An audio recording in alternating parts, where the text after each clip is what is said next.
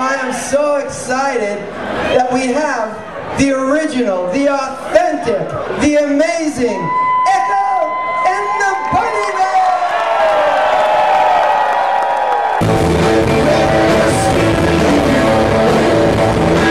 It's what it is. We've been doing like this Ocean Rain thing, so that's took over, you know, and we had to do a lot of rehearsing for that and stuff. So the album kind of just got like left for a bit.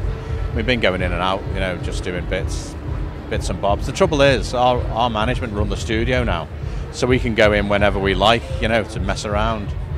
And but that's a problem because then you don't have to finish, right? Yeah. It's good. There's a bit of that sort of going on, I think. We look at it like as a bit of a sort of job, I suppose, when it comes to relationships kind of thing. But you know, it's different now because like Pete and Les aren't there anyway. You know what I mean? And they were like, it was when it was like a gang, you know, and you felt like you were, you know, 4 lads taking on the world. And it's not like that now, and it's not going to be like that because it's impossible. But you know, we've got like a equilibrium on the go, you know. Yeah. Do you talk to Les? Yeah. Les is still one of my best friends, you know. Yeah.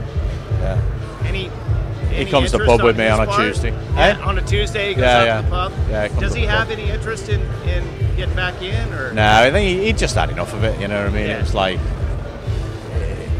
you know, Les is like a very practical kind of bloke, you know, he's great making things and fixing things, that's his vibe, you know, that's what he loves to do. Yeah. And he's working on boats, you know, that's what he does. Oh, really? Yeah.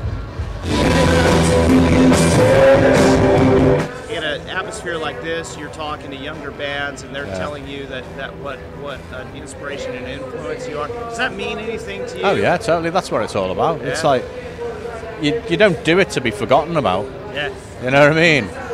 You do it to be sort of remembered as doing great things, you know.